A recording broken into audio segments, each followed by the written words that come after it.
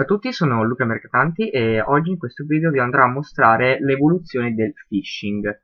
Parlo della tecnica del tabnabbing, che consiste nel modificare una pagina che stiamo visualizzando con una pagina fake login. Allora, partiamo innanzitutto da questa finestra. Questo è un browser con diverse schede aperte. Qui abbiamo il login per Gmail, qui il mio blog personale, qui un portale di notizie e qui un portale che attua la tecnica del tabnabbing. Come potete vedere qui vi è semplicemente un portale con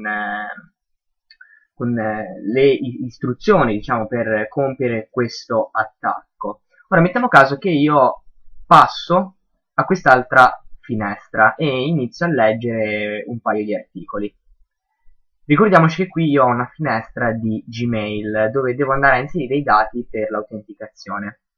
Quindi io leggo questa notizia e come vedete nel frattempo che io intanto stavo switchando tra i diversi tab del browser, la notizia che prima stavo leggendo è cambiata ed è diventata in questo caso un'immagine fasulla per l'accesso a Gmail. Ora, se invece di un'immagine qui vi fosse un fake login dove potessi andare a inserire i dati di accesso, capite bene che questi potrebbero essere sottratti e inviati a dei malintenzionati.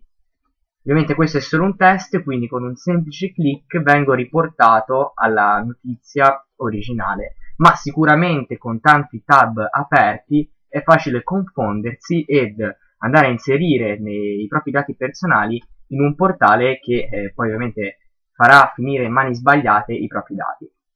Con questo è tutto, vi ringrazio per la visione e vi invito a seguire costantemente il mio blog www.luca-mercatanti.com.